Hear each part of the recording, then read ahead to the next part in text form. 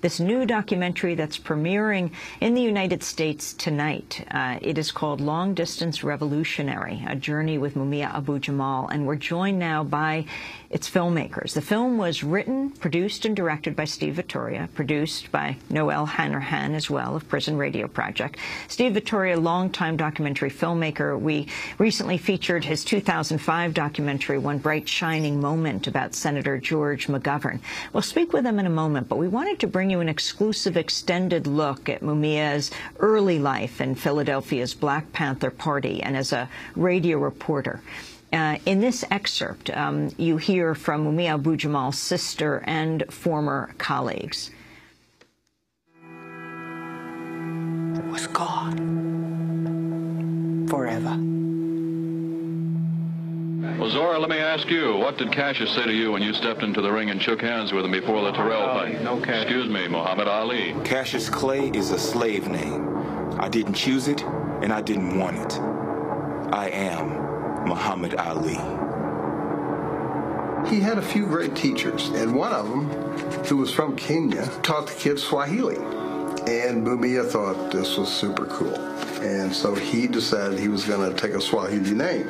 He called it Mumia at first because he didn't quite get it right. I guess that's when I kind of gave him props. You got a new name, you know, this is really great. You dropped your slave name. I don't know what his mother thought of that. I'm not sure he insisted that she call him Mumia. I don't care nothing about that stuff. I named you Wesley Cook. That's your name. I don't care what you try to call yourself. You Wesley Cook.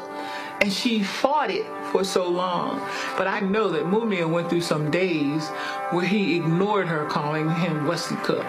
You know, I changed my name, huh? In the name of the greatest people that have ever trod this earth, I draw the line in the dust and toss the gauntlet before the feet of tyranny, and I say segregation now, segregation tomorrow, and segregation forever.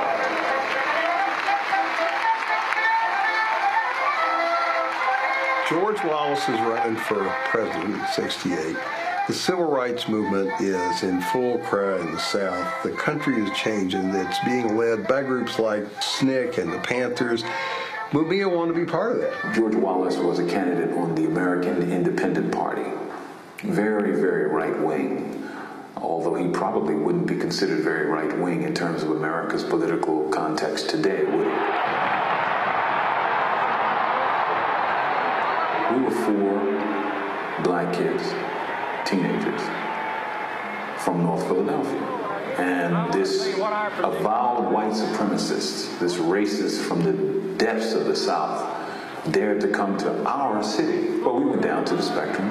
There were tens of thousands of white people, you know, waving flags, and you had George Wallace making his standard stump speech. And I want to tell you this, that anybody who raises any money and blood and clothes for the Viet Cong communists who are today killing American servicemen are guilty of treason under the Constitution of the United States. At that time, we weren't very original, so the only thing we said was Ungawa, Black Power. Ungawa, Black Power. Ungawa, Black Power! They shouted, Wallace for president, White Power, and send those niggas back to Africa! We shouted, Black Power, Ungawa! Don't ask what Ungawa means. We didn't know. All we knew was it had a hell of a ring to it. The police surrounded us, you know, in a matter of moments, and escorted us, rather roughly, I should say, out of the spectrum. There were people spitting on us, nigger this, nigger that. I remember being pummeled and being beaten to the ground, and I remember looking around and I saw a pant leg. It was blue and had a stripe on it, so it told me this was a cop. So doing what I was taught to do all my life, I said, yo, help, police, you know. And I remember the guy walking over very briskly and his foot going back, kicking me in the face, kicking me. And I've always said thank you to that cop because he kicked me straight into the Black Panther Party. Was Mumia Abu-Jamal in the new documentary Long Distance Revolutionary, a journey with Mumia Abu-Jamal that is opening around the country starting today. The producer, writer, director of the film, Steve Vittoria, joins us, as well as the co-producer, Noel Hanrahan of the Prison Radio Project. We welcome you both to Democracy Now! These last few minutes, you just heard Mumia on the phone directly from prison, but you just visited him yesterday, Steve. I was there with him yesterday. It was another one of our extraordinary visits together. I know it's hard to believe that you go to a maximum security prison and when he was on death row and you have a good time. It's really hard. It's not a good time for Mumia, but he makes it a good time.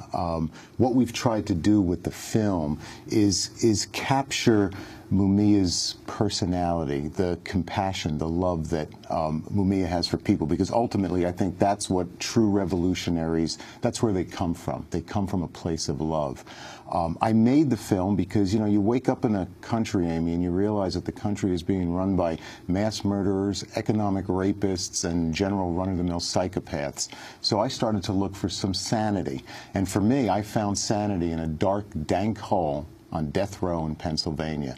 I had been a long-time reader of Mumia's material, listening to the incredible broadcast that you guys have broadcast, and my partner Noel Hanrahan at Prison Radio has a Herculean task gotten his voice out all over the world. I wanted to offer some sanity. John Pilger says that we have made the unthinkable normal in this world, and the normal unthinkable. I wanted to offer a ray of hope and some sanity that Mumia, I think, offers all of us. The people in this country have been offered war and violence and no health care and, horrific contribution to the death of the planet. Mumia offers the opposite of that. And people ask me, they say, well, how do you make a film about someone so radical? I don't think Mumia is radical at all. What I find radical are people that can lob cruise missiles into neighborhoods.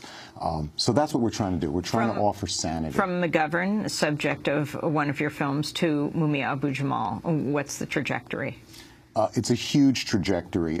George, as you know, was he was sort of his own... The former senator, former presidential candidate. George McGovern. He was a revolutionary within the system. I don't know if that can ever work. George tried, and he made some changes, but real change comes from outside the system, and I think that Mumia is a bright, shining example of that. Noel Hanrahan, you have been making possible the broadcast of Mumia Abu-Jamal's life for many years, of his voice from prison, from death row, which Steve said is a Herculean task. We've run some of his commentaries. Why this film is important? It doesn't focus on his case, actually. The state has always tried to minimize what Mumia means to the movements and also as Mumia as the journalist. And what we do is show you why his voice is important.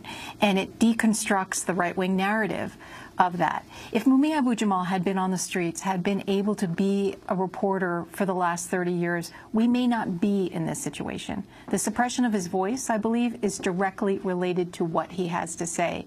And prison radio humanizes prisoners. It brings prisoners' voices into the public debate and dialogue. I trust that this country needs that information and that we can make better decisions if we hear these people. Mumia happens to be an extraordinary journalist reporting from an extraordinary place, and he demands to be into the public debate and dialogue. The film opens today in New York City. It's at Cinema Village and will run through the weekend, right through Super Bowl Sunday, and around the country, Steve?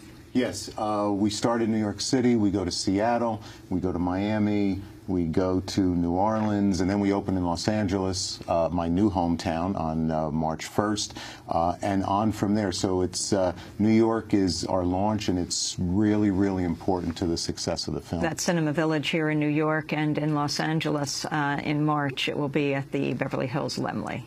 This is Democracy Now! I want to thank you both for being with us. Steve Vittoria, director, producer, writer of the film Long Distance Revolutionary, A Journey with Mumia Abu-Jamal. Noel Hanrahan of Prison Radio co-produced this film. Thanks so much for watching this report from Democracy Now!, your daily independent global news hour. We don't accept advertising or corporate funding, but rather rely on donations from viewers like you. Please make your contribution by visiting democracynow.org. We need your support today to keep bringing you this hard-hitting, in-depth reporting.